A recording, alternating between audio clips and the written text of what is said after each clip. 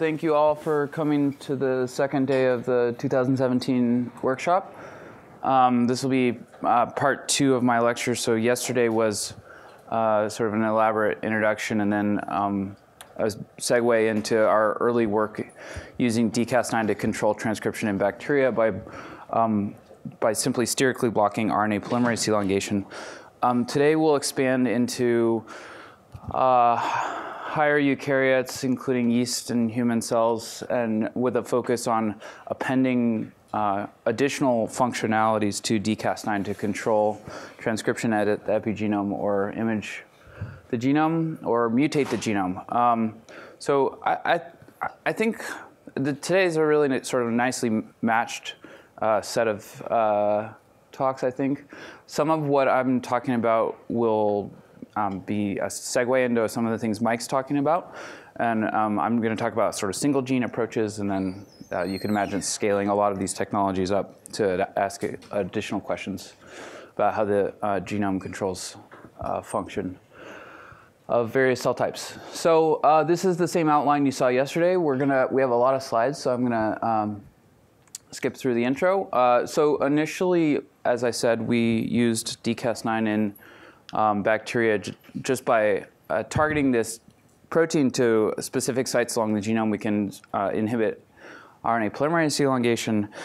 This unfortunately does not work so well in human cells, and so we've taken to appending additional domains to more robustly control transcription. And so our goal early on, once we realized that dCas9 alone didn't perturb transcription by much in human cells, was to ask whether we could append domains to either silence transcription or activate transcription to dCas9, so that in essence we have the platform shown on this slide, where we have an RNA-guided DNA binding platform with which we can fuse a variety of effector domains and then easily target these effector domains to arbitrary regions of the genome to enact some function.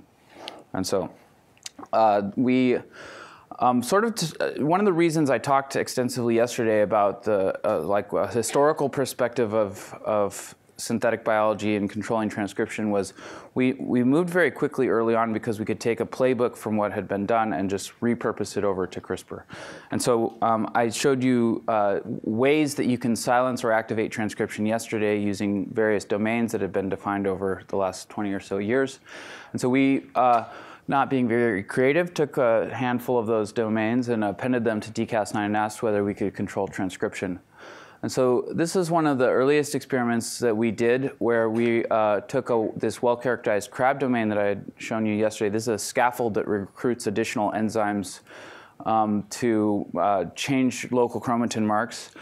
And so we appended this domain to dCas9 and transfected or infected reporter cells that expressed a simple GFP reporter with a guide targeting the reporter and this CRAB dCas9 fusion domain, and then just asked a very simple question a few days later whether we could turn GFP expression on. Sort of exactly the same experiment as I showed you in E. coli, but here we're using human cells, and we've got some additional effector domains. And so this data is shown on the right, where there's a FACS plot looking at human cells that express either this GFP reporter, and then we can compare those cells to cells that express no GFP, or if we target the GFP reporter with an sgRNA that targets this dCas9 CRAB fusion protein to the reporter, we can see that we can pretty robustly turn transcription off. So these two histograms are largely overlapping, suggesting that there's almost no GFP remaining expressed from this reporter. So this was sort of the first experiment that worked to the point where we were excited about using dCas9 to control transcription in human cells.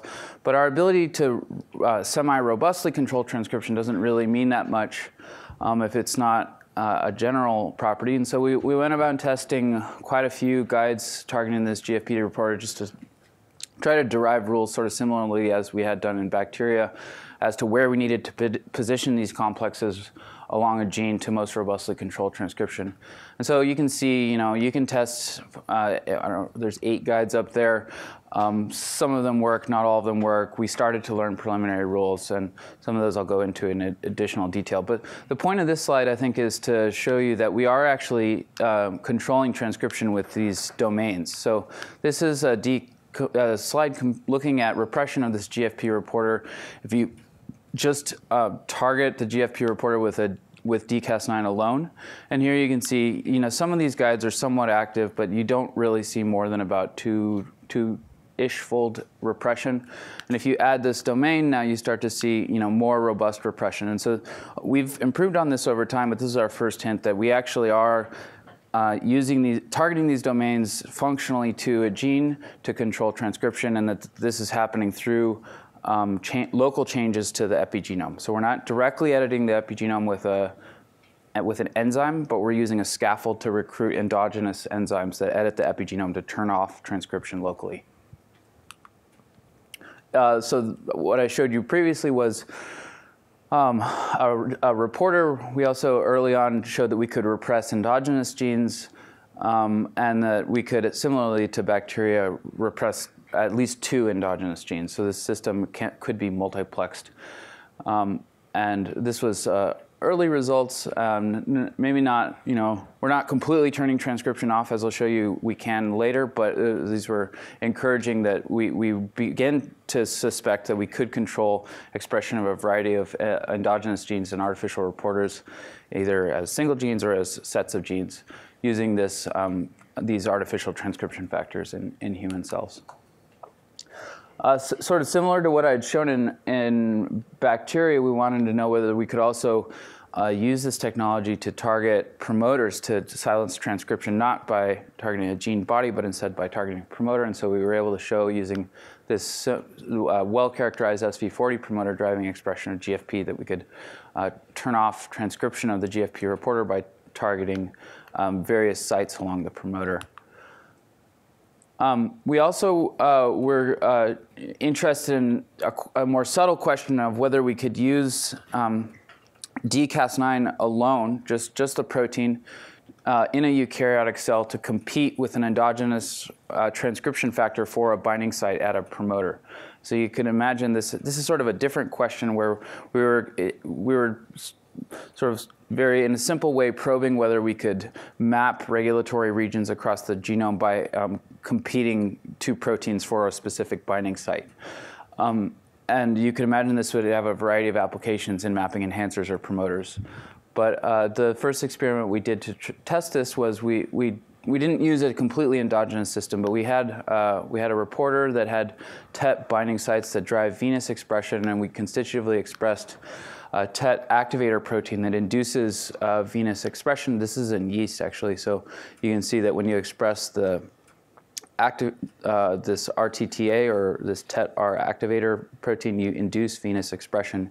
And then if you co-express dCas9 targeting these TET sites, we see that we can turn gene expression off. So this is illustrated here. We don't go all the way back to baseline, but it clearly illustrates that we can use dCas9 in a eukaryote to compete for a transcription factor binding site and control gene expression, sort of functionally mapping sites in an artificial way, functionally mapping sites along a promoter which are required for controlling gene expression. And so this is, I think, sort of an underexplored use of dCas9, but it has a lot of potential for mapping regulatory regions sort of in a very fine way. So our ability to control transcription is only useful if it's specific. So if you have, doesn't matter how robust your ability to control transcription is, if you're deregulating many genes across the genome, that's not going to be a very useful tool for understanding how biological systems work. And so I'm not presenting these experiments in temporal order, but after we saw that we could use these dCas9 crab fusions to edit the epigenome and control transcription, we immediately went and did an RNA sequencing experiment to see whether our ability to control transcription of these reporters was specific. And so I like this experiment for a couple of reasons. One is it gave us the answer we want. So that data is shown here. This is the transcriptomes of 2 populations of cells, one of which expresses a negative control and the other expresses a sgRNA targeting this GFP reporter.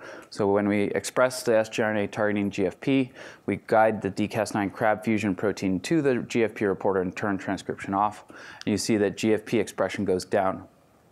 Very satisfyingly, though, we saw that really the expression of no other genes change. So this implies that we can both robustly and very specifically control transcription. When we saw these results, this was really where we got excited about using this as a means of controlling transcription in human cells. The reason this experiment works sort of well, and the reason we did it, was that you could imagine it can be hard to test specificity of your specificity for modulating transcription for endogenous genes. If you overexpress or knock down an endogenous gene, that's going to have primary effects on the gene you're targeting, but could also have a variety of indirect effects. You can imagine if you're knocking down an enzyme that's required for some metabolic function, you're going to knock that enzyme down, but then over time you're going to accumulate secondary transcriptional changes. And so it's one of the ways that we like to measure specificity is repression or activation of proteins that have no functional consequence on the cell. And that allows you to really measure your direct effect on transcription and not convolute this with other effects. So these are additional control RNA experiments that show that expression of a guide alone or the Crab fusion alone don't really have much of an effect on cells. So these aren't like grossly toxic to a cell. And this is an important point for thinking about, applying these to a variety of models. You wouldn't want to have some gross underlying toxicity if you're trying to study some stress response or developmental response. Similar to what we showed in bacteria, we showed that our ability to turn off transcription in human cells is controllable. So we can create inducible systems where we can induce the expression of our CRISPRi constructs to turn off transcription acutely, and then we can withdraw these inducers. In this case, we're using doxycycline. The promoters go off, and the artificial transcription factor goes away, and genes go back on. So that's shown more or less here, where we've done an experiment where we knocked down these two genes. We then wash out doxycycline, so DCAS9, the CRISPRi expression goes off, and you can see transcription comes back on, sort of with delayed kinetics relative to what I showed you yesterday for bacteria, but nonetheless suggests that our ability to control transcription is inducible and reversible, and the changes that we make to editing the epigenome are not inducing permanent silencing of a gene, but rather are locally changing chromatin in a way that is fully reversible. You're controlling the transcription of DCAS9 here. Have you tried it with any of the inhibitory proteins we talked about yesterday? Which ones? It's like the small molecule, like small protein inhibitors, the HNH. Yes. No. So you're talking about the anti-CRISPRs. Yeah. Yeah. No. So we've used more sophisticated schemes to control activity where we have small molecule dimerization systems where you can, what was shown, one of the things that's shown yesterday was these split Cas9 systems where you're not controlling transcription, you're controlling protein dimerization using a small molecule. We have done that. We have not used an anti-CRISPR to control our DCAS9 constructs. You definitely should be able to, but we're doing those experiments, but they haven't been, we've been a little short-handed recently, and so we haven't gotten around to them. The anti-CRISPRs are relatively new, so that these really have only been applied in human cells over the last 6 months or so successfully. And we just haven't had a strong biological motivation for testing that. I mean, I think it was shown to work with Cas9, and so once that worked, it's very likely to work with DCAS9, but definitely an additional level of control that would be exciting. So. Except that the anti-CRISPRs freeze the bound complex, and so they might not be effective in preventing the transcriptional regulation. That's true. We don't actually know. You're right. Yeah. Although for the one the anti-CRISPRs all, the first three characterized, all have different mechanisms for inhibiting cascade. So even if the one that was shown yesterday doesn't work for DCAS9, there's some rationale to think that we could find one that would work, but we'll see. We haven't tried. So I see crabs on the terminus. Is that the best end, or does it matter? We've appended it to both, I think. No, I actually like the C-terminal fusions better. I think they're a bit more stable. The N-terminal fusions, you can see the protein is quite unstable. So when you wash out doxycycline here at day 4, by day 5, the protein by Western blot is almost completely gone. The half-life is quite short in human cells. That's a good thing for an inducible system because it makes it less leaky. But it means to get, in our hands, you need a reasonably strong promoter to get full activity of these N-terminal fusions, where you can use a weaker promoter for the C-terminal fusions just because the protein's more stable. So the bottom plots also show that you can use this to study essential genes. So one of the things that is a little bit tricky to study using wild-type Cas9 as an essential gene, if you make an edit to the genome to knock out an essential gene, that's a bit difficult to recover a dead cell. With CRISPRi, we can use these inducible versions of CRISPRi to control transcription, and in that way we can set up experiments and then knock down an essential gene when we want, and then carry out analysis. So here below, this is the same inducible system where before we're looking at knocking down these essential genes over the course of several days. If we don't add doxycycline to turn on expression of the CRISPRi construct, we can see that these sgRNAs targeting essential genes have no effect on cell proliferation, so the cells proliferate like wild-type cells. If you then knock down these variety of essential genes, you see that the cells where you've knocked down the essential gene deplete very robustly relative to their wild-type counterparts. And then lastly, we've shown that you can use this to control expression of both protein coding genes and non-coding genes. This is a little bit later work than what I showed earlier, where we're knocking down a variety of endogenous genes. And you can see that our ability to control transcription has gotten more robust over time as we've derived algorithms that are more highly enriched for highly active guides.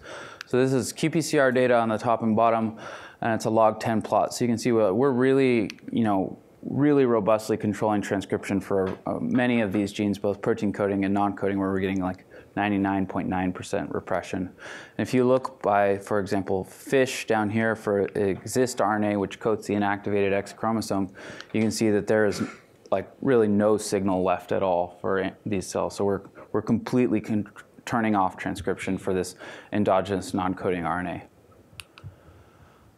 So all that work was done in cancer cells, a chronic myeloid leukemia cell line called K562s. Well, not all of it, but most of it. Some was done in HEC293s and HeLAs, but really like standard sort of very robust and easy to use cancer cell lines that may or may not model many types of biology. And so we were curious whether we could expand our ability to control transcription out of cancer cells into more developmental models or other models. And so together with Bruce Conklin's lab, who's in the Gladstone at UCSF, we decided to ask whether we could control transcription in human iPS cells. And so what we did was, rather than all the previous work I showed was either transient transfection or lentiviral delivery. In this case, we've gone to knocking our constructs into a safe harbor locus within the cell, so we can control their expression very stably over time in iPS cells. And then we used the same inducible system that I showed on the previous slides to ask how efficient is our ability to control transcription? Is this tunable? Is it reversible? Can we multiplex this? Sort of, we continue to ask many of the same questions.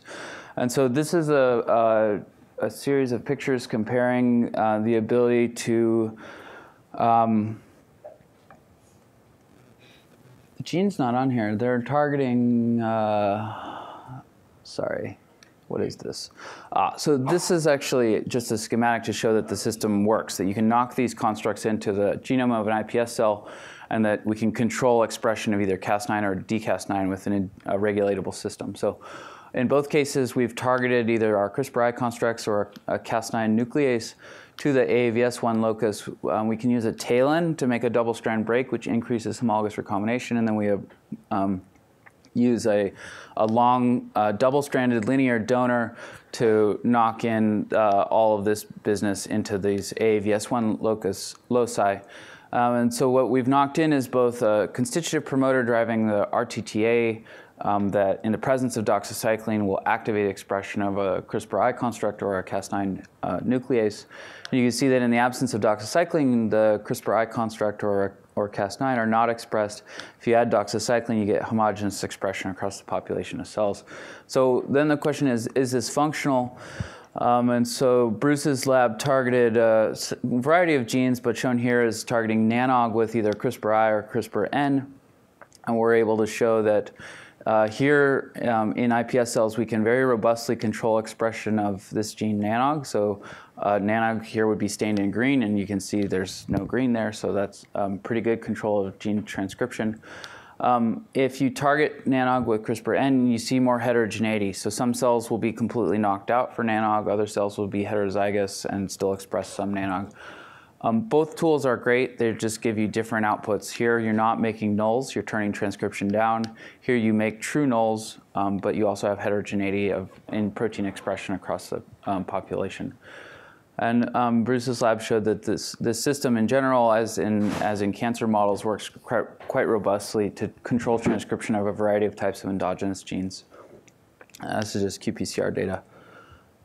This overall was a nice proof of principle set of experiments showing that we could turn off transcription in iPS cells in an inducible way. And so that you can imagine this is especially important for studying differentiation, where you might want to grow your iPS cells up, infect in a guide, induce some differentiation protocol, for example, that guides you down a neuronal lineage or a cardiac lineage, and then at a specific time point during that differentiation process, turn off a gene and ask how is that gene required for neural differentiation or cardiac differentiation.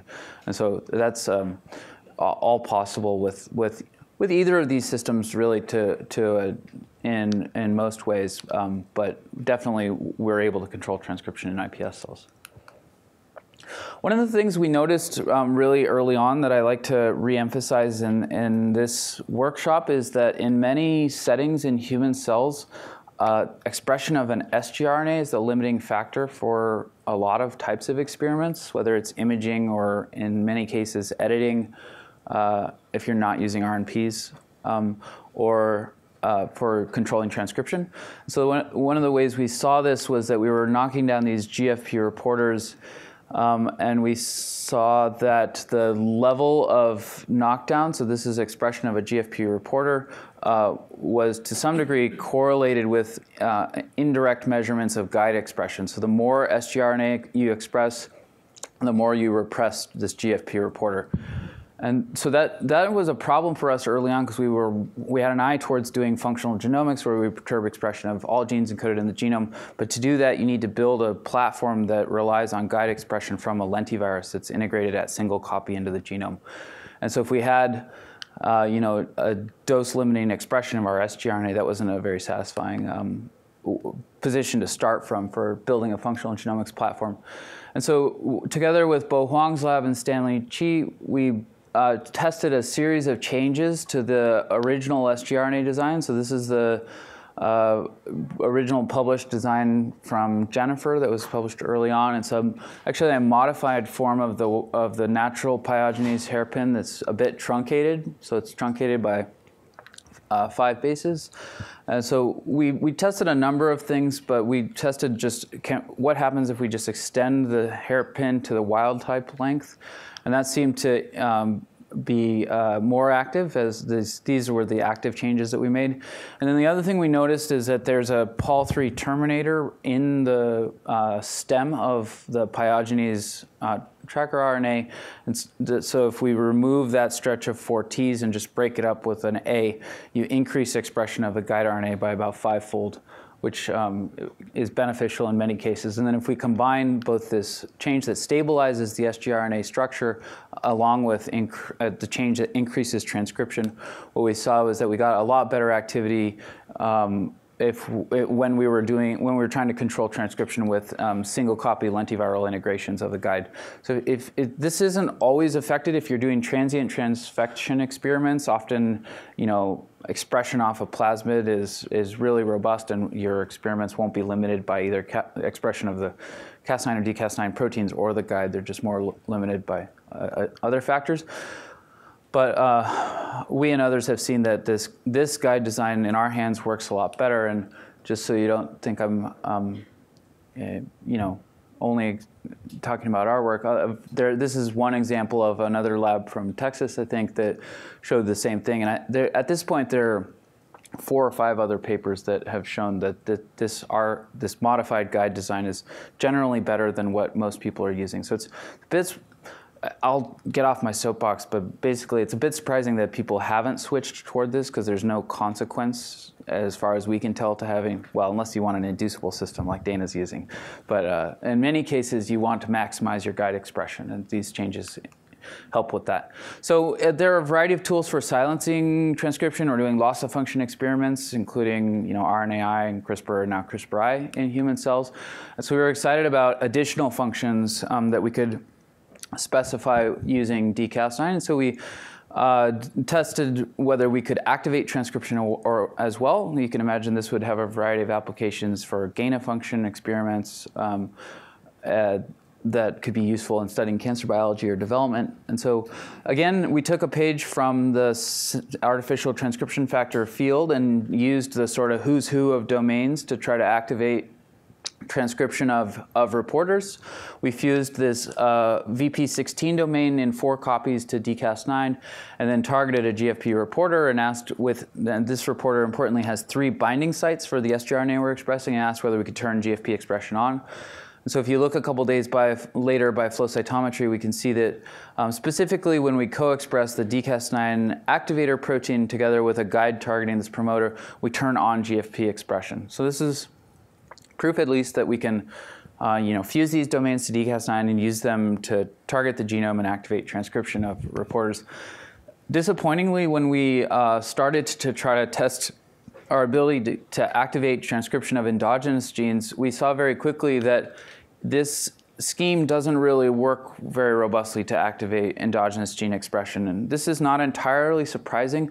Yesterday I showed you a slide from Keith Jung's lab where they were using tail VP64 fusions, and I didn't really walk you through the slide, but essentially what the point of the paper was that one tail VP64 fusion is usually not enough to activate transcription of an endogenous gene.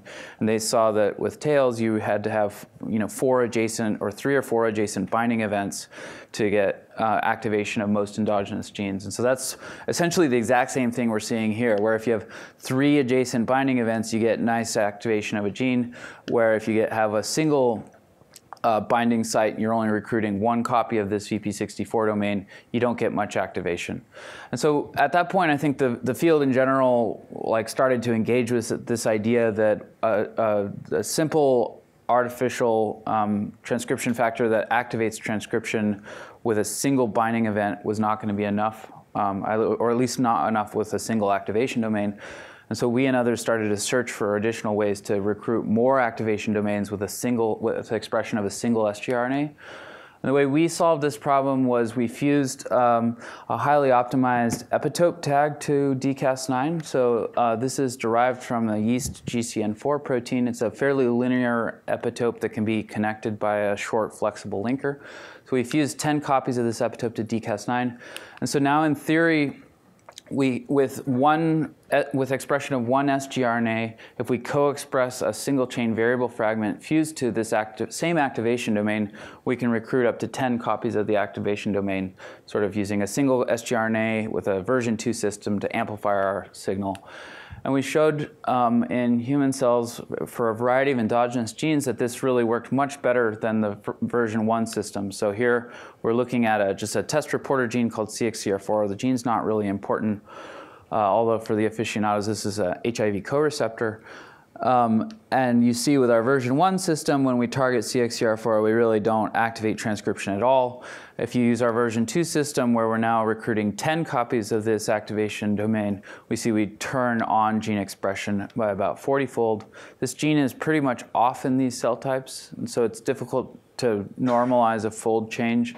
If you subtract background fluorescence, you can get artificially large fold changes, and so the field struggled a little bit with how to display these kinds of data. What I like a lot better is just to display the primary flow cytometry data. So these are K562 cells that are unstained, so this is autofluorescence. If you stain them for CXCR4 expression and in cells that express a negative control guide RNA, you see, they look the same as the unstained cells, indicating there's really almost no CXCR4 expressed on this cell type. If you then activate CXCR4 expression by expressing a guide in the presence of this version 2 CRISPRi system, we see that most of the cells in the population activate expression, and it's fairly homogeneous across the population. And so our ability to, this is a little bit of a subtle point, but sorry. I've just got a question about the dynamics of the system. So do you have an idea of whether or not the Cas9 is actually actively docked onto the site before the recruitment of the additional factors, or do you think of leaves and just because it has a strong binding affinity for this general area, that's the activation of the genes? And then a follow-up question: do you see activation of other genes in this locus or this area in general? I'll answer the second question first. No, we don't. For the most part, we don't see positional effects where you activate neighbor genes. If you have two anti-parallel promoters that are very close together, you'll activate both of them. But the window in which we activate transcription is quite narrow. It's only about 1 to 2 kb. So the transcription start sites for endogenous genes are generally more spaced out. There are caveats to that answer. There are a lot of described non-coding RNAs that are anti-parallel to coding genes and are very, very close with the with their divergent transcription start sites. And so we can't really decouple the function of an adjacent non-coding RNA, although that's a bit of a tricky thing to say, because often the expression of those anti-parallel non-coding RNAs is intimately also involved in regulation of the coding gene. So you might need additional methods to dissect those. For the first question, that's sort of hard to measure. The affinity between the epitope that we're using and the scFv is extraordinarily high. I would be surprised if you didn't have the scFv bound to dCas9 constitutively, and that we haven't measured it. If you do, we've done some FRAP experiments where we're just imaging telomeres using this same setup, and I don't know, that doesn't really tell you the answer to your question. I don't know. So like I said, the field was searching for a series of second-generation CRISPR-A constructs. There have been quite a few published at this point from us and Ron Vale, from George Church's lab, from Feng Zhang's lab, and Yanish's lab, and who else is on here? Charles Gershbach, maybe Stanley. Anyways, there are at least 8 now published. And George Church did the field a service by comparing them all in a Nature Methods paper described here last year. And I have a few issues with the way he did this, but we'll just take him at his word. And he says that ours, this Viper system, and the SAM system from Feng are the best. All three sort of convergently arrived at the same idea that you need to use multiple activation domains to robustly control transcription of, or robustly activate transcription of endogenous genes. And so you can read about these, they're all published, but they all converge on the same idea, essentially.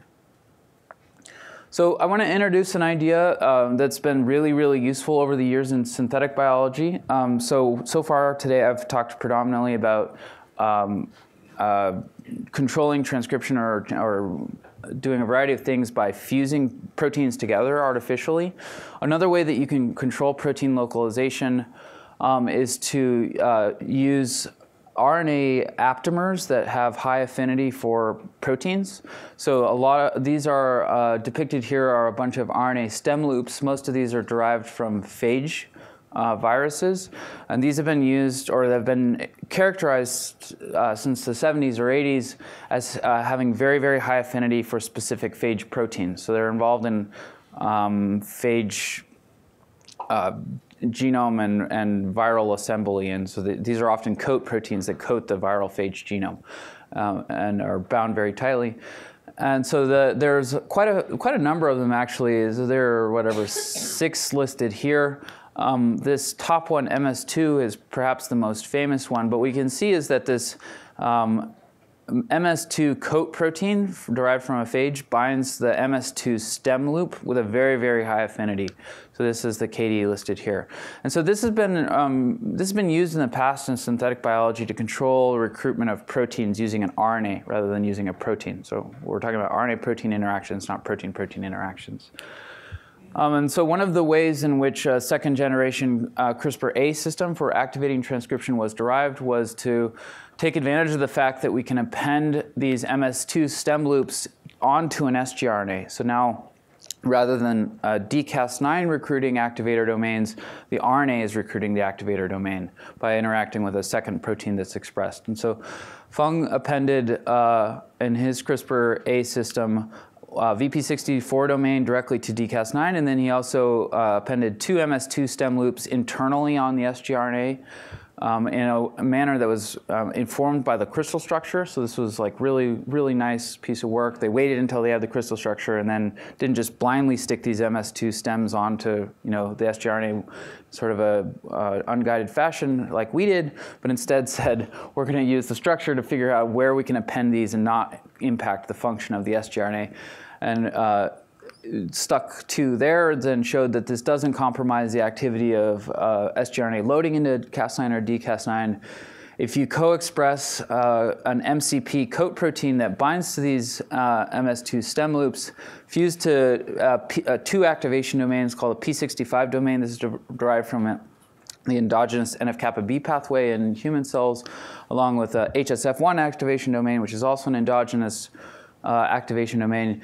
You're now with a single sgRNA recruiting 3 different activation domains. So this one's recruited with the protein, and these 2 are recruited by the RNA. And he showed in this paper that this works quite nicely to activate transcription of endogenous genes, and it is another way to multiplex your ability to deliver different domains using a dCas9 in a single sgRNA. We had a similar idea at UCSF. We didn't have the crystal structure at the time, so we just appended these stem loops to the C-terminus of an sgRNA. This is work from Jesse Zalatan, who has his own lab at University of Washington now, but the work was done in Wendell Lim's lab at UCSF.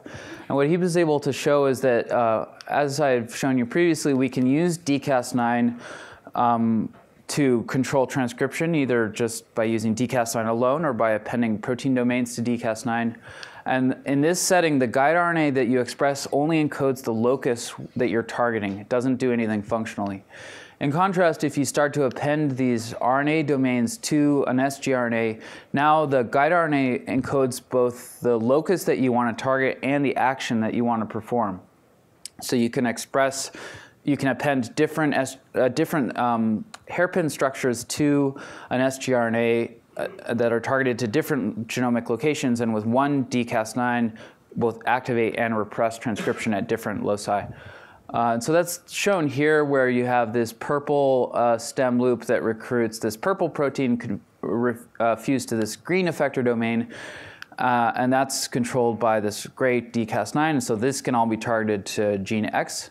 And then in the same cell with the same dCas9, you don't need an orthogonal dCas9, you can append a different sgRNA with a different stem loop that recruits a different protein that's fused to a different effector domain to do something different at a different locus. So it just increases your ability to use one CRISPR system to control the expression of multiple genes in different ways, in a way that you can imagine could be really useful for a lot of applications. And so the question was, does this work? Jesse fused 3 different stem loops to the sgRNA and showed that each of these, when you co-express a protein that recognizes a stem loop fused to an effector domain, can activate transcription of a reporter gene in yeast. And so they're quantitatively a bit distinct, but you can see that if you co-express all these components together, each of these will activate expression of this venous reporter. This can be used to, he showed that there was no crosstalk between binding pairs. So these are, you can co-express these in the same cell, and they don't encode the wrong functions at the wrong loci. So they're another way of saying that is they're completely orthogonal. You can use this same sgRNA scaffold general structure to recruit, to to amplify your signal. So you can append multiple stem loops to one sgRNA to either recruit 1, 2, or 3 of these effector proteins. And that can have an additive effect on transcription. And then you can also append 2 different RNA stem loops to the same sgRNA. So here we're appending an MS2 stem loop and a PP7 to the same sgRNA. And in this manner, you can recruit either 2 of the same domain using an RNA or 2 different domains using one RNA to control transcription. This also works in human cells. So we used the MS2 system or this CRAB system to show that in human cells with one dCas9, we can control expression of 2 genes and turn one off and turn the other on. And so that's shown here, where here we're activating expression of CXCR4, or we're turning off expression of B4-galin-T1, or we can turn on one gene and turn off the other gene at the same time using one dCas9 scheme. So it just increases your flexibility for controlling transcription across the genome.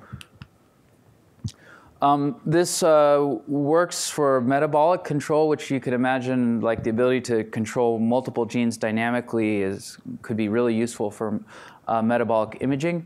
And so in yeast, Jesse was able to show that he could tune the output of this violacin pathway. This is a fairly complex pathway that has it's a 5-gene pathway, so violacin A through D, and depending on which gene is activated, you get production of these different metabolites that have different colors. So this one's pinkish, that one's purple, yellowish, and sort of a cyan.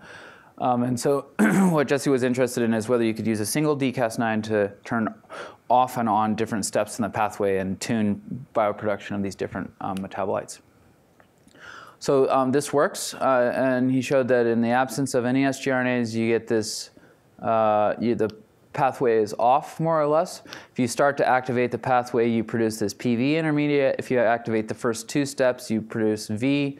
If you activate this first step and turn off D, you now produce PDV, which is shown on these HPLC curves as different peaks for these metabolic intermediates. And then if you activate the first 2 steps and turn off the last step, rather than producing this, you produce that. And so sort of a toy experiment, but nice ability to show that we can control expression of more than one gene to specify the output of a pathway in a organism that is thought of widely as a fairly useful metabolic organism for bioproduction. So I think some of the questions that remained at this point, and some of these will be answered by Mike, are can we manipulate pathways in the same way that I just showed you for yeast in human cells? Can we use CRISPR-RNA to control expression of all of the genes encoded in the genome and in that way build a functional genomics platform?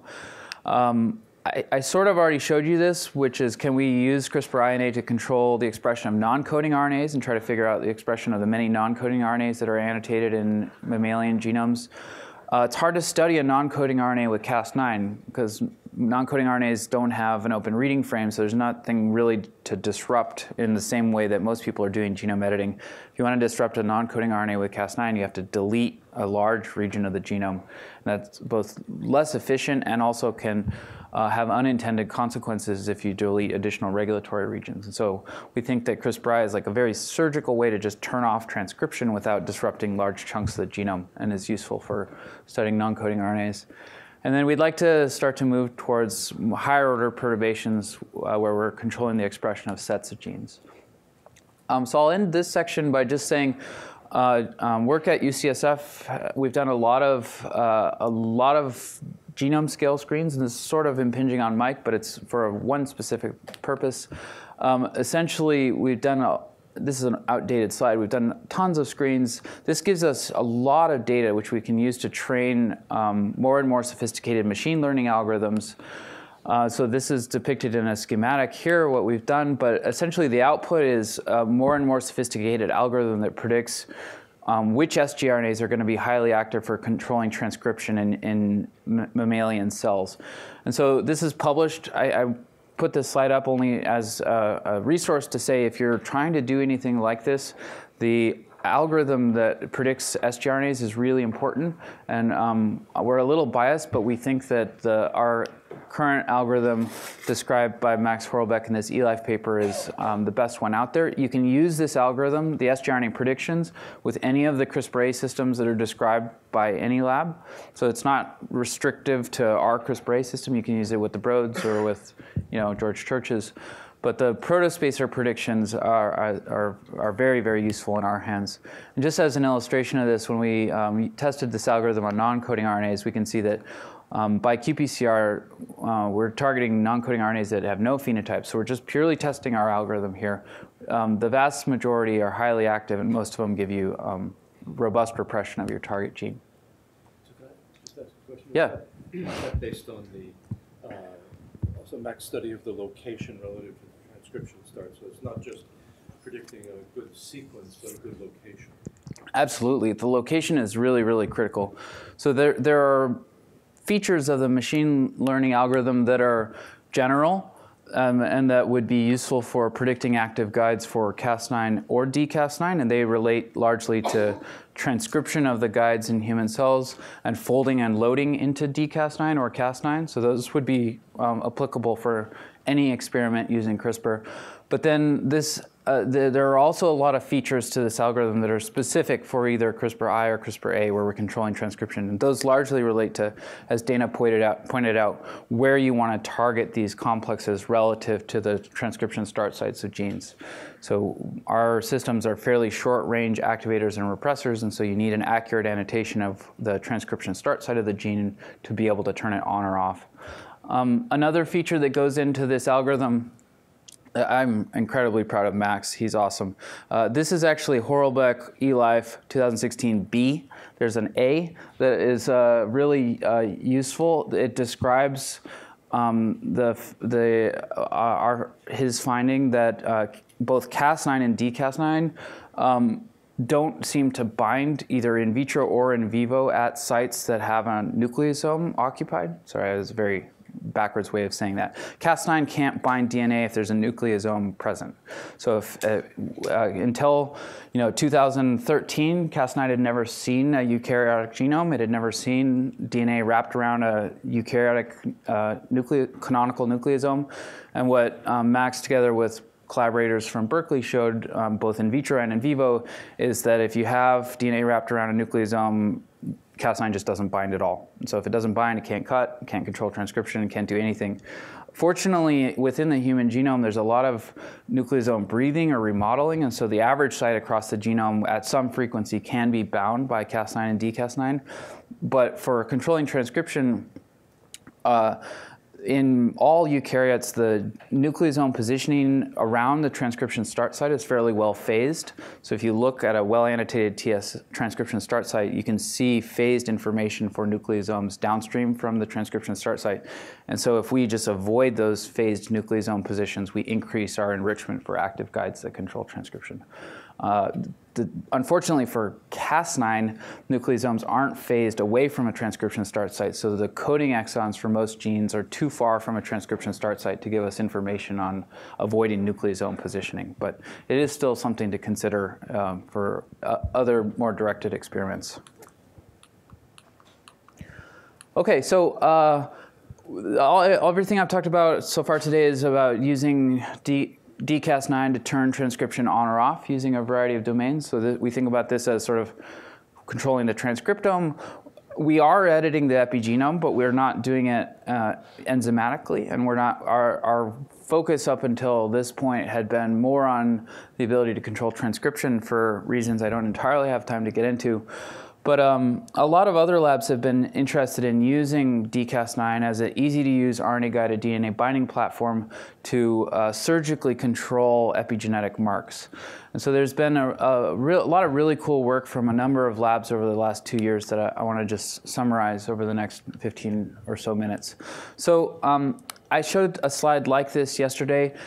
Basically, my only point here is that the eukaryotic nucleus is really complicated. You have DNA wrapped around histones. The histones have a histone tail, and these tails are highly modified with a variety of methylation marks and acetylation marks, as well as more exotic derivatives like crotonylation and other things, and phosphorylation. But the overall integration of all of these marks at each nucleosome dictates transcription of much of the human genome, or much of any mammalian genome. And so this is a really active field of research. You see all kinds of papers saying, this mark at this site does this, whatever. But unfortunately, for the most part, the field of epigenetics up until now has been stuck with either using toy loci, where we have investigated, for years or decades one locus and how the chromatin marks at that locus dictate transcription, or we've used, sort of retrospective techniques like ChIP-seq, where you fix a cell and you pull things out and you have to correlate the presence of different marks with different transcription statuses in human cells. And so what we'd really like to be able to do is, in a living human cell, edit a mark at a specific site and ask how that turns transcription on or off dynamically over time, like through differentiation or through some drug treatment. And so labs have started to do this. So building off of sort of our initial work in yeast and human cells, people have used dCas9 and appended on additional domains. And so some of this work is really all from 2016, where people a couple different groups have fused on DNA demethylases to remove methyl marks off of DNA. So I talked entirely about histone marks, but DNA also has epigenetic changes,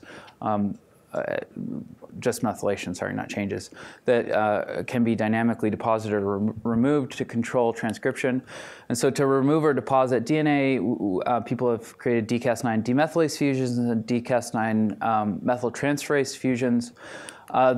People have also fused on histone acetyltransferases and histone demethylases to edit the marks on histones. And so I'll just talk you through some of this very briefly. One of the first papers was from Renee Mayer's lab at UMass, published in 2015, where they fused, actually, this is Charles Gerschbach's lab, not Renee Mayer's lab, sorry. Backwards. They fused the P300 histone acetyltransferase domain to dCas9 and asked where they could deposit acetylation marks at an endogenous gene using by targeting dCas9 fused to P300 domain to that locus. And so they showed this, that they could deposit acetylation marks by ChIP-seq, but also just asked whether deposition of increased acetylation would activate transcription. So that's shown here, and you can see that they can quite robustly use these dCas9 P300 domains to deposit acetylation at these three endogenous genes, and that turns on gene expression. So rather than, like we had shown previously, use scaffolds, now they're directly editing the epigenome to activate transcription. One of the coolest things I think about moving beyond scaffolds towards actual epigenetic enzymes is that we can control the chromatin or DNA epigenetic marks at regions very far from genes, so distal enhancers, and this has dramatic effects on gene expression. So this is really the first example of how this might be done using CRISPR.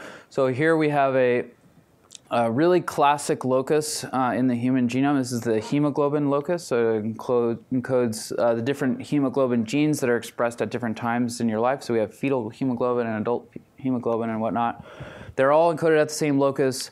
So that's shown in these white boxes. There's this classic hemoglobin enhancer that's upstream of these genes. And what the Gerschbach lab was able to show is that if you target this P300 domain to the enhancer, you get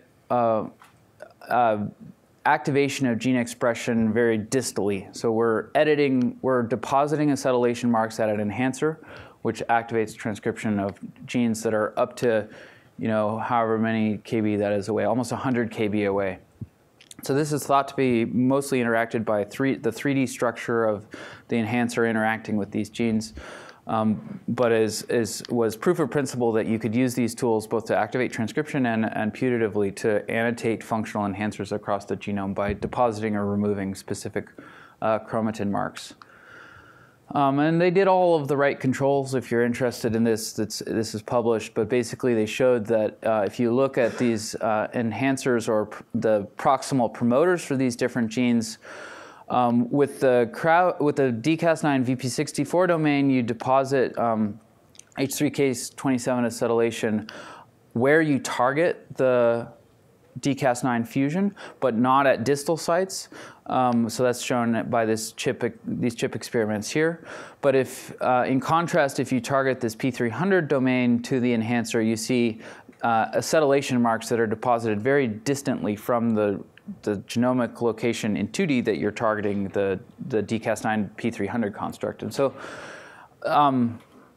it's difficult to know exactly why the VP64 fusions, if they're looped in 3D space, don't induce activation of a gene that's very far from the enhancer that you're targeting. But the data is what it is, and it seems to act very similarly to the way the native systems are annotated to act. And so this has been suggested to be a useful tool for depositing histone marks to regulate gene expression. Similarly, at about the same time, Renee Mayer's lab at UMass fused dCas9 to histone demethylase domains and asked whether you could turn on or off transcription with a histone demethylase.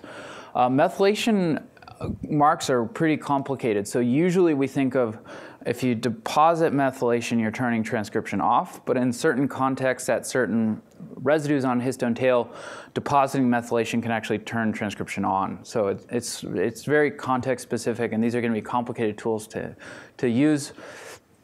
But they created this system, and then they started to try to characterize it using the OCT4 locus in human ES cells, maybe mouse ES cells. I'm not sure which one, actually, to be honest. But either way, they were able to show that these LSD1 fusions can activate gene expression if you're targeting them. Sorry. Yeah. Basically, they were able to show that you can either activate or repress gene expression depending on where you're targeting and depending on whether methylation turns gene expression on or off at both enhancers and promoters, and that this has different. The DNA methylation at enhancers can have different consequences than using a CRAB domain as a scaffold to indirectly recruit enzymes, and it's more of a precise change rather than using a scaffold that brings in an undefined set of enzymes to control the epigenome.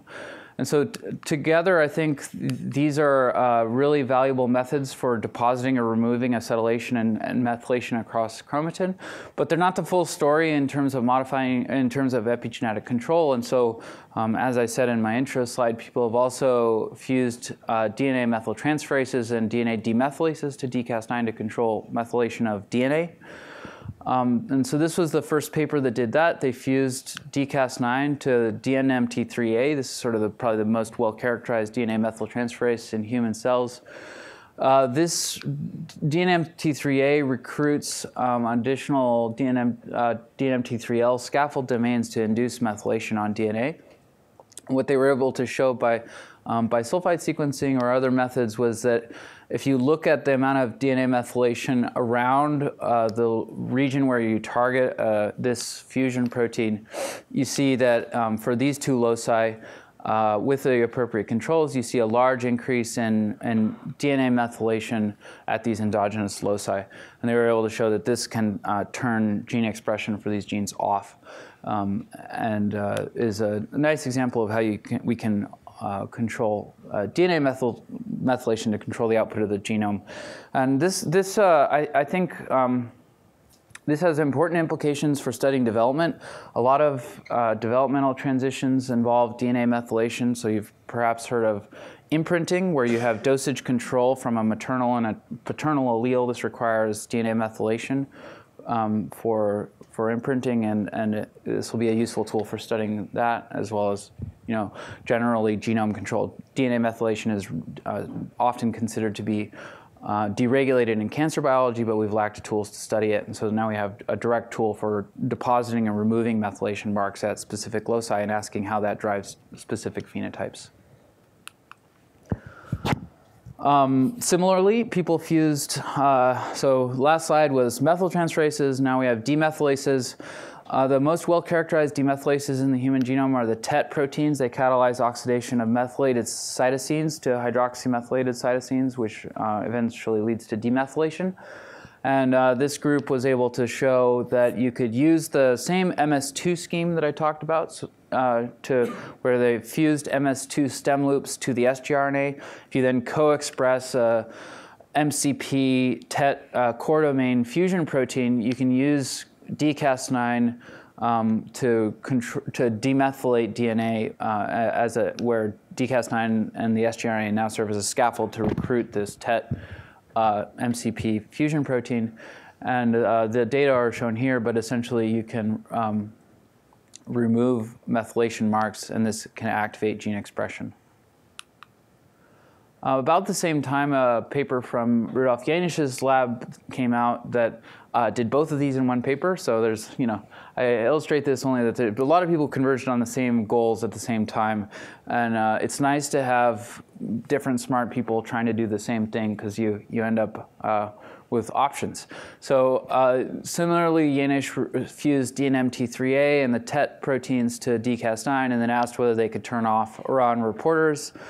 And I'm not going to go through all the data, just because the bottom line is that all of these 4 papers show that this works. You can deposit and remove methylation sort of at will. And this can be used to turn on or off gene expression, and by controlling gene expression, drive differentiation in a variety of ES cell models or neuronal differentiation models. One of the more interesting things I thought that they did in this paper was they used this TET, sorry, what is that? It's hard to see. They used this DNMT3, it's hard to keep it straight which way it is activating or inactivating. They used their DNMT3 dCas9 fusion to deposit methylation at a CTCF site within the genome. So CTCF is an insulator element that enforces transcriptional boundaries between different regions of the genome and can also influence three-dimensional genome looping. And so by depositing methylation at these CTCF sites, they broke open a chromosomal loop. So the chromosome was looped together, and that was influencing gene expression, and they deposited DNA methylation, changing the three-dimensional structure of the nucleus. And the nuclear 3D structure has been very, very hard to study. Most of the ways that people have studied up until now have been, again, retrospective. So you cross-link cells and you pull out regions of the genome and then sequence using a high C or 5C, or there's a bunch of different methods, and ask what's next to what. But that doesn't give you the ability to, in a live cell, control those marks or control those 3D loops and ask, what does this really do functionally? It's all just has to be static time points.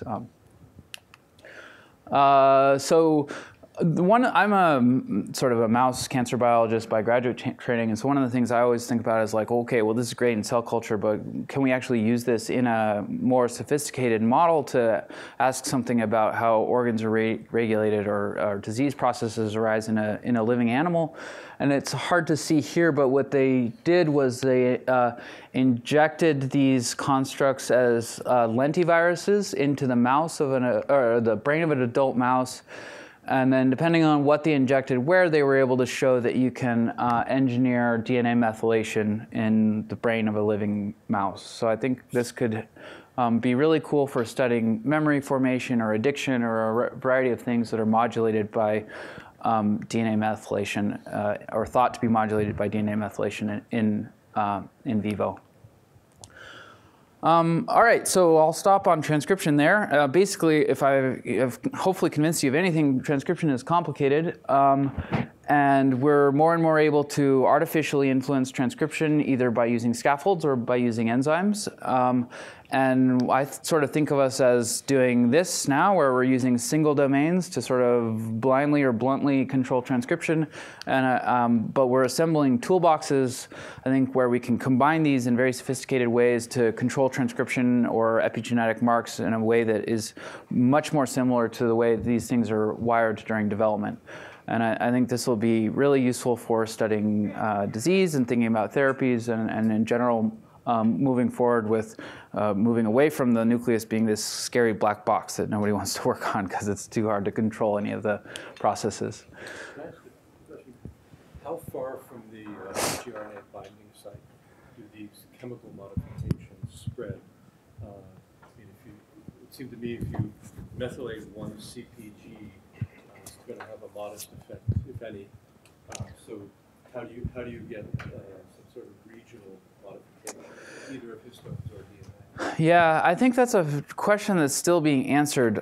So far, it looks like the modifications are fairly narrow, but there's a paper that I didn't discuss that describes combining CRAB domains with DNMT3A fusions and DNMT3L fusions, and there they see that if you temporally order these things where you recruit CRAB and then you methylate the DNA, you can induce a window of silencing that is both spreads in the same way that normal heterochromatin does and is permanent. So rather than everything I showed today, you have to keep expressing the DCAS9 fusion proteins. If you remove the expression, the methylation or acetylation marks get reset and transcription goes back on or off.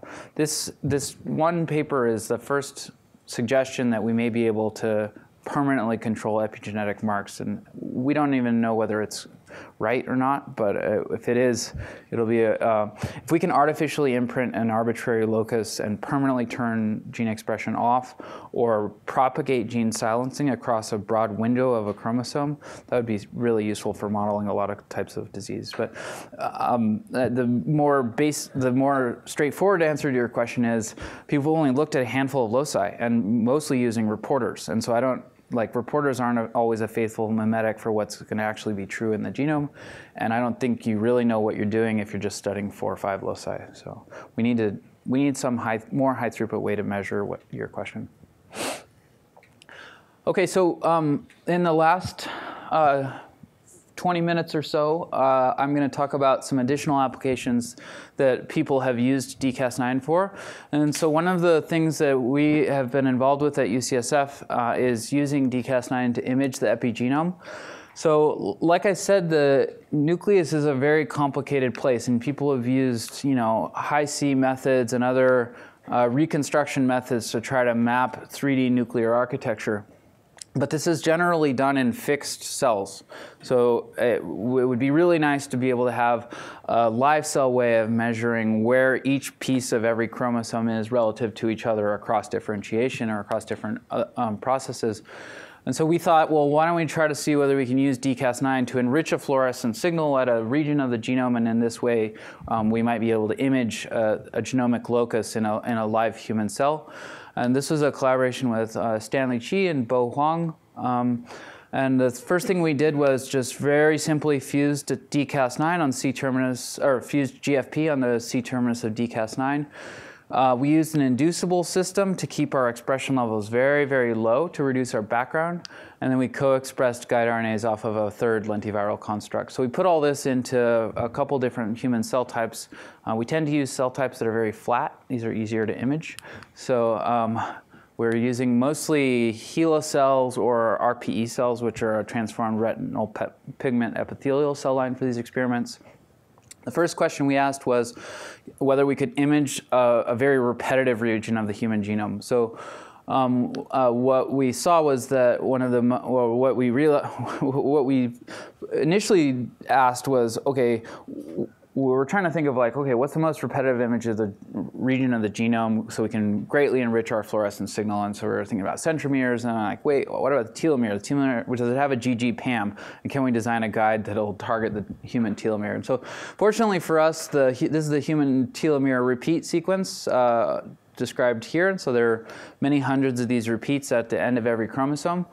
There's a GG-PAM here, and so we designed a guide that would bind to the repeats, and thereby with the expression of one sgRNA, we can target many DCAS9 GFP fusion proteins to the telomere.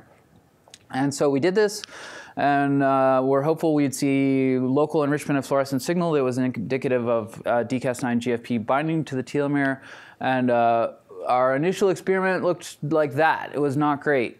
So we saw a few spots, but predominantly our DCAS9 GFP signal is enriched in the nucleolus. So you can't really see it in this picture, but in the absence, in these experiments at least, a lot of this was enriched in the nucleolus.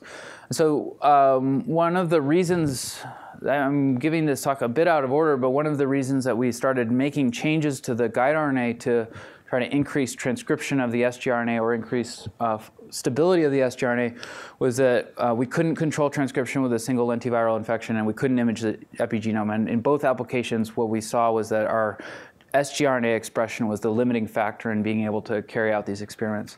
And so if you switch to the sgRNA, the modified sgRNA design that I showed like 10 or 15 slides ago, we see that we go from very little signal at the telomere to now nice, discrete telomeric foci. And that's quantified here as the number of telomeres that you can image, or here as the percent of the whole cell GFP, so the fraction of GFP signal that's actually at the telomeres. And so in all three measurements, we can see that with our improved or optimized sgRNA, we can image the telomere in a live cell. So what does this actually look like? Looks like this. The telomeres are not super dynamic. They sort of wiggle around, but we can image them. So this was a cool proof of principle. People had never really been able to. People had done this with other telomere binding proteins, but nobody had done it with a programmable DNA binding protein.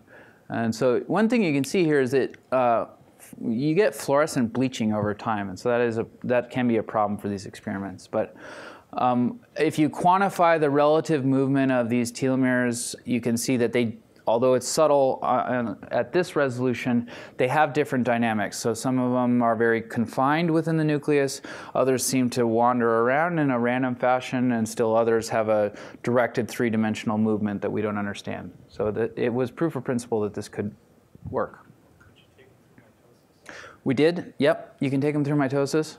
Yeah, we didn't live image the entire time. We took snapshots we synchronized cells and then followed them through and imaged at specific times across mitosis. But yep, I didn't know what would happen as you get chromosome condensation during mitosis, whether DCAS9 would stay bound, because we know that it has a problem with binding to DNA wrapped around nucleosomes, but at least for the telomere and a variety of other spots, you can see DCAS9 stay bound across mitotic progression.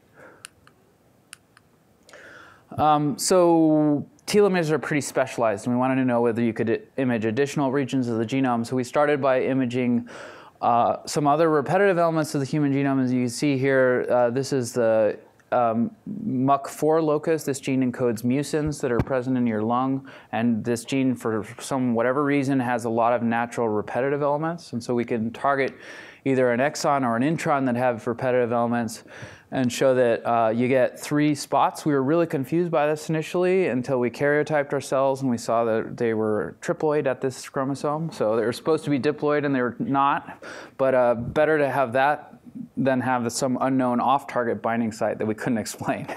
So it was a good thing, not a bad thing. This, you can see, you can image 2 different regions on the same chromosome that are distant from each other. So you can see sort of 2 dim spots here. Importantly, and I don't display all the data, we did a lot of work to show that the CRISPR imaging method gives you the same information as with more standard methods like oligofish on genomic locations. Synthetic biologists are obsessed with multiplexing and orthogonal control. So we keep bringing up this idea of multiplexing and orthogonal control. We wanted to ask whether we could use different DCAS9 systems from different bacterial species that bind different sgRNA structures to image 2 different loci at the same time within one cell. And so we fused DCAS9 to a Staph aureus.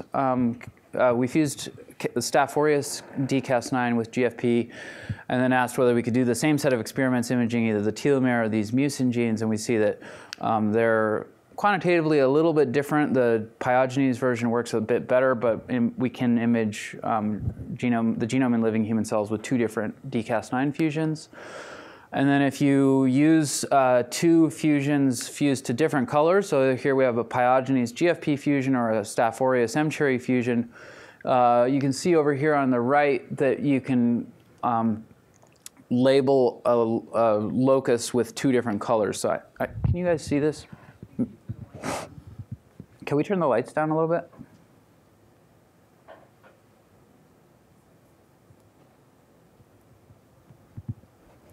So that's better. So here, really here's the take-home message for this. If you guide these two different fluorescent fusions to two different locations along a chromosome, you can image a red and green spot. If you guide them to the same spot, you see yellow, which is as you'd expect. If you guide them to two different spots, you see red and green. So these are guided to two different spots that are 272 kb apart, and you can see that the spots are nicely separated. If you guide them to two spots that are 7 kb apart, you can see some red and green signal, but they're also partly co-localized. So this relates to the fact that these aren't single molecule imaging experiments. These are targeting repetitive elements. And, but definitely we can see, what this illustrates is that you can image two different locations on one chromosome. And in theory, this allows us to image in a live cell the act of chromosome looping. So you can imagine if you targeted a looped region, sort of similar to here, where you have distinct spots and then induced a loop, you'd see those co-localized. And we could measure this in living cells. But we didn't get all the way there, but that's certainly something you could hope to do. Other groups have done similar things. We returned to the idea of using the RNA to recruit proteins. So another group in Nature Biotech published that you could use multiple different RNA aptamers fused to the sgRNA to recruit fluorescent proteins to image the genome in living human cells. So in this case, they fused the MS2, PP7, or BoxB aptamers to the sgRNA with 2 copies, so that each sgRNA recruits 2 fluorescent proteins, and then showed that you could image the telomere with BFP, GFP, or M-cherry. So that on its own is not that useful, but what they were able to show is that you can mix and match these RNA aptamers to create additional colors. So you can color blend with blues and greens to form cyans, or greens and reds to form yellows, or green, red, and blue to form white. And so together this gives you 7 colors that you can image up to 7 different loci within the human genome in a living human cell. And so they actually did this. I'm still amazed that they could get all of this expressed in one cell, but with a transient transfection, they seem to be able to. And so that data is shown here, where they're not imaging 7, I think they're imaging 6 colors. But they can see if you image 6 different loci, they have different dynamics. So this one sort of doesn't do anything. It stays fairly isolated. This genomic location is wandering all over the place, and we don't really know what that means. But definitely there's a lot of signal here, and it should be useful for imaging nuclear dynamics in a variety of biological applications. So another way to image, so in these imaging experiments, everything has been done with defined guides, where we express one or a set of guides that are cloned in low throughput. Rebecca Heald's lab here at Berkeley wondered whether you could image a whole chromosomal region. And so they derived this sort of clever scheme for building a large number of sgRNA expression constructs from a desired region of the genome.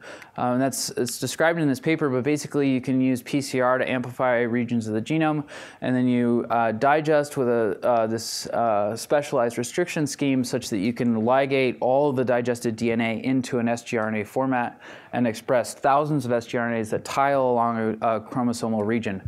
And so here they're doing this in Xenopus frog eggs, and you can see that here's the nucleus, and then they're expressing, I forget the exact number, it's I think on the order of 1,000 sgRNAs targeting this region of the chromosome, and you can see a very, very bright spot where that chromosomal region is. So that, well, I showed you one of the things that we struggle with in imaging experiments is always fluorescent bleaching. So when I showed you the telomere movie, you could see over time it bleaches. So the more signal you have, the more, the more experiments you can do, or the more exposures you can take. And so this is a way of enriching signal, and is also a very, very cheap way to image a whole chromosomal location. So along the lines of worrying about bleaching, we wondered whether can we, yeah. Is this image actually compared with, like what nucleus associated, or what nuclear proteins are actually associated with these particular regions?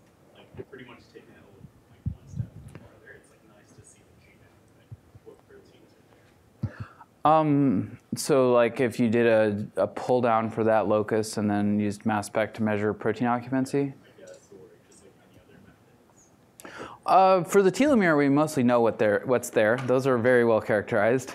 So in that sense, yes. For an arbitrary locus, it's been difficult to use dCas9 to pull down a locus and measure the proteins present, because for every you have 2 on-target binding sites, but we're frequently expressing a lot more than 2 dCas9 proteins, and they're searching across the genome at putative, low affinity interaction sites. So anywhere where people have looked by ChIP-seq, anywhere where you have a PAM plus 7 base pairs of homology to the sgRNA, you can get enrichable signal by ChIP-seq.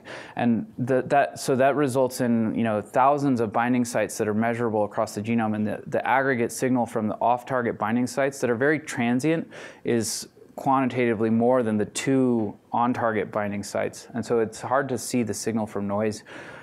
There may be other ways to do that, but people have struggled to do that. Okay, so we wondered whether we could get more sensitive imaging or single molecule imaging by recruiting multiple fluorescent proteins with one sgRNA. So this is a cruder diagram of the SUNTAG, the scheme I showed you before with our 2nd generation CRISPR-A system, where we can fuse to any protein a series of epitopes. If we co-express a single chain variable fragment fused to another protein, we can enrich either an activation domain or a fluorescent protein at an arbitrary sequence. This works because you can express a lot of repeats, and the binding is very, very tight for the epitope. And if you do FRAP experiments, the binding is very stable. So these systems were being used by Ron Vale's lab to image kinesins. So this is a movie of kinesins moving in a living human cell, where you fuse these epitopes to a kinesin, and then you co-express the SFE-GFP fusion, and you recruit up to 24 GFPs to an individual kinesin. And so if you motion blur out the background, you can image single molecule image individual kinesins moving within a cell. And so this is an illustration of how we can use a multiplexed enrichment for fluorescent signal to increase our sensitivity and do single molecule imaging. We haven't actually done exactly this with dCas9 for a couple of technical reasons, but the potential is there for doing single molecule imaging of an arbitrary locus of the human genome, even if you don't have a repetitive sequence. So you can, these are just nice movies, so I included this, but basically this is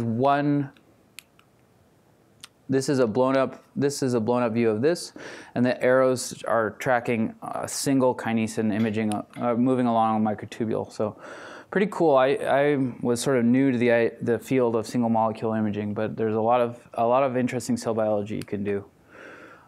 This can be used with dCas9 as well to greatly enrich your sensitivity. So this is our version 1 CRISPR imaging system, where we're imaging telomeres. You see spots. This is version 2, where we're with each sgRNA recruiting 24 GFP molecules, and you can see that the signal is basically blown out. So we have way more sensitivity if we recruit many fluorescent proteins with a single sgRNA. So moving out of the nucleus, you might wonder, well, what else could we use these programmable binding proteins for? And could we use this to track RNAs as well and not just DNAs? And this is really a special interest of Jennifer's, actually. And so there are reviews published about how RNA localization impacts a lot of different kinds of biology. And people for the last 15 or 20 years have been using these RNA aptamers like MS2 that I've talked about multiple times today to recruit fluorescent proteins to RNAs to either image them or to pull them down and study what's associated with them. And so these are summarized here, but we wanted to know, well, could we use a CRISPR system in a similar way to bind to an unmodified RNA? So all these RNAs have to be modified where you append multiple artificial binding sequences. And so there's always this issue of, well, you changed the RNA, is this actually really what's happening, or do you have some artifact that's associated with this chimeric RNAs? And so Jennifer's lab around 2014 started to explore whether you could use Cas9 to bind to RNA molecules. And what they were able to show is that if you trick Cas9 by providing what they call a PAMmer in trans, so that Cas9 normally binds double-stranded DNA, right? It's not supposed to bind single-strand DNA or single-strand RNA, but if you provide a PAMmer in trans, and that's detailed in this fairly complicated experiment, you can get Cas9 to bind to single-stranded RNA and cut it. So that's shown down here where if you apply a PAMmer in trans, it'll bind and cut.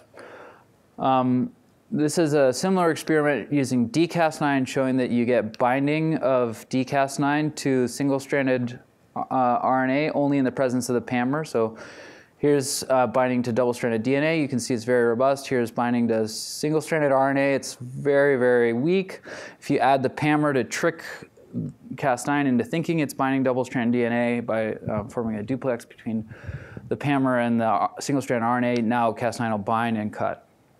And so this was used early on for IPs, so you can immunoaffinity purify cellular RNAs using a Cas9 plus a PAM. And this works well for high abundance RNAs, and is, I think, in my understanding, is still a work in progress for very low abundance RNAs, and intermediates are sort of in between. But it's a new tool for pulling down endogenous cellular RNAs to study what the set of proteins that are associated with them, or a variety of other things. We want to do more than just IP RNAs probably, and so in a collaboration with Jennifer Jean Yeo, I don't know how to say his name, lab at UCSD showed that you could use a similar Cas9 scheme where you're supplying both Cas9 or dCas9 plus a PAMmer to image cytoplasmic mRNAs.